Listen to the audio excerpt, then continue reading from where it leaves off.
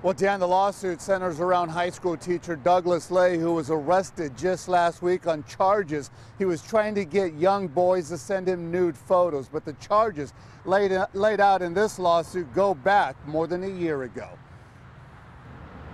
As far as we're concerned, the school district gets an F grade on protecting the students, and we are determined to hold them accountable. At a news conference Thursday afternoon, high-profile attorney Gloria Allred announced she has filed this 29-page lawsuit against the Gilroy School District on behalf of a former high school student who received sexually explicit text messages from Gilroy High School teacher Douglas Lay. It is time for the Gilroy Unified School District to take action to protect our children.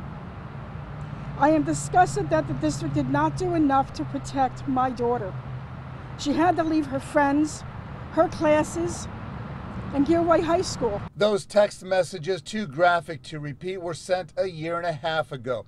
The school district says they reprimanded Lay, but he was allowed back in the classroom. And just last week, Lay, still a teacher at Gilroy High, was arrested, accused of posing as a woman online and enticing hundreds of young boys to send him nude photos of themselves. If the district had done what it should have done, Mr. Lay would not have been in a position to engage in sexually inappropriate behavior with hundreds of minors who were reportedly current and former Gilroy students.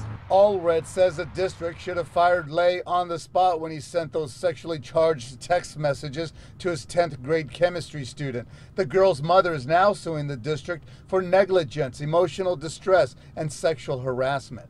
And because they failed to take meaningful actions, many more children were harmed.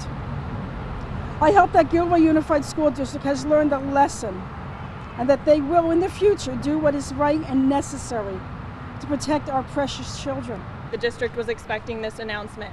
Our superintendent and board are disturbed by the allegations against ex-employee Doug Lay. However, our focus remains on the education and safety of all students.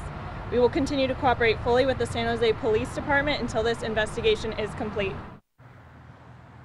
Now, this lawsuit was filed on behalf of Jane Doe. It's seeking unspecified damages to be determined later by a jury should the lawsuit go to trial. Dan, Aaron. All right. Thank you very much, Felix. As for Douglas Lay, he was going to be fired as a result of the new allegations. Instead, he submitted his resignation last Friday.